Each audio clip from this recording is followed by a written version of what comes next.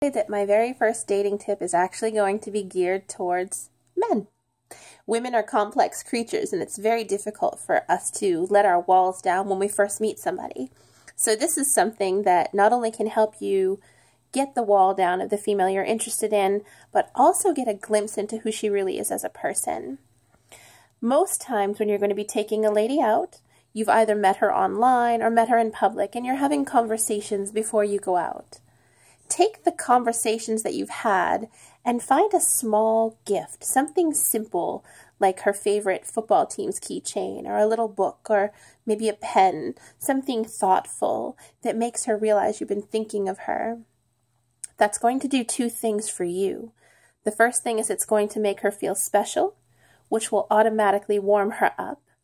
The second thing it's going to do is it's going to allow you to see some of her true personality shine through.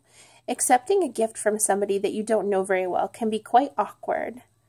And when that happens, it's very difficult to keep up any type of a facade when you have that reaction. And you'll get to see her level of gratefulness when given small tokens of affection. So that's my tip. If you really like her, go hit the card store, Walmart, Publix, whatever, and find something simple to let her know that you were thinking about her before you even got to meet her.